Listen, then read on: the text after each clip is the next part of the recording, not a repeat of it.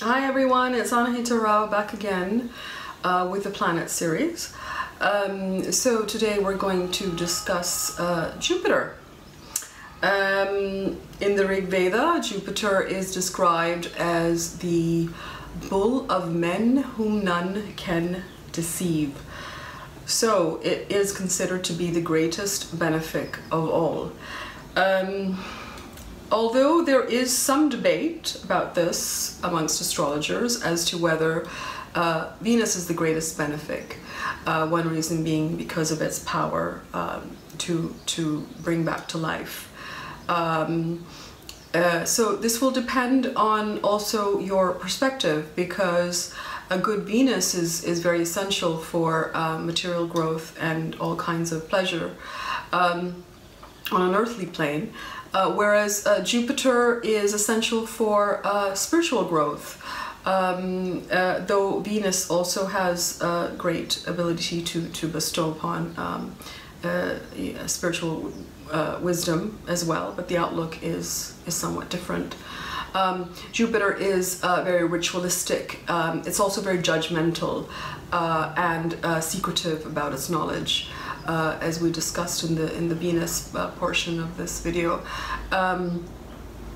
It's unlike Venus, who is a lot more generous and all-encompassing with knowledge and willing to share it with everyone. So it depends on your perspective. Obviously, Jupiter is the guru, and so without a guru in our life, we cannot actually reach the path to God.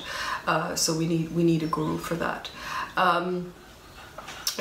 Guru essentially means higher knowledge, teachers, philosophers.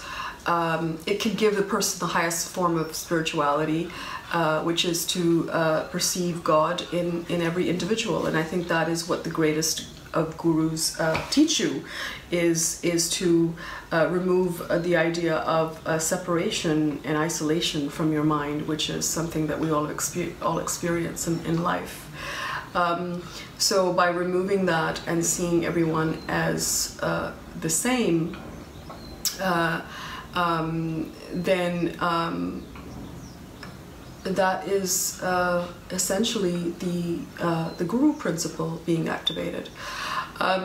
So guru also is in your chart where you will feel immense amount of protection in that house. You will also experience happiness and prosperity there. The main responsibility of Jupiter is to lead one to the path of truth, to the path to God, as we said, through higher knowledge. So having a guru in your life becomes very significant for this very reason. Jupiter on a mundane level also represents the husband for a woman in a birth chart. So if it is in bad dignity or badly aspected, this can cause problems with marriage and relationships for women. Jupiter's day of the week is Thursday.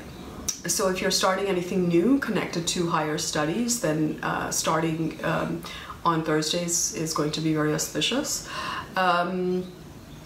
Jupiter is the Garaka for as we discussed, knowledge, wisdom, devotion. But I think that Venus also signifies devotion. In fact, I would say more so than Jupiter.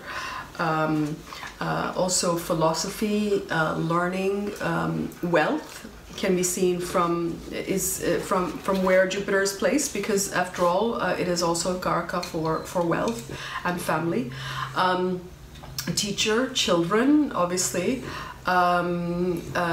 banking, respect, religious perception, family, fortune, husband, holy places, pilgrimages, donations, charitable efforts. All of that is seen from Jupiter's position in your chart and how it's interacting with other planets. So that's a bit about Jupiter. And I hope you found that helpful. If so, please subscribe below. Thank you.